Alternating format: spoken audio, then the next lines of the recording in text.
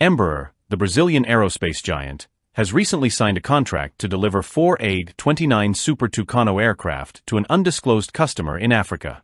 This agreement highlights the aircraft's incredible versatility, designed to perform a wide range of missions, including border surveillance, intelligence gathering, close air support, counterinsurgency, and advanced pilot training.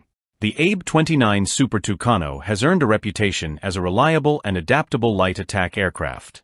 It has been in service since 2003, with more than 290 units sold worldwide, and over 570,000 flight hours logged, including 60,000 combat hours.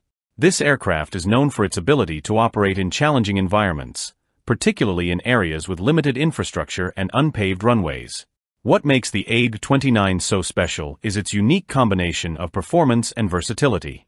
Powered by a 1,600 horsepower Pratt & Whitney turboprop engine, the A-29 can reach speeds of up to 593 km per hour and operate at altitudes of up to 10,670 meters. It can carry a variety of weapons, including 12.7 mm machine guns, rockets, bombs, and even air-to-air missiles like the AIM-9 Sidewinder.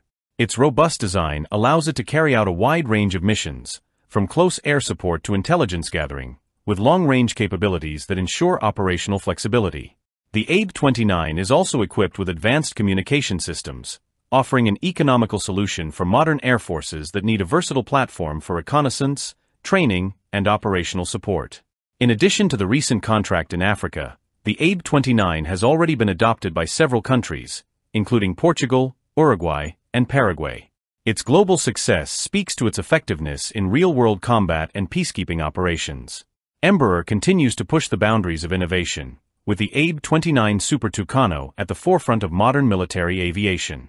This aircraft is not just a trainer or an attack platform, it's a proven, reliable, and versatile asset for air forces across the world.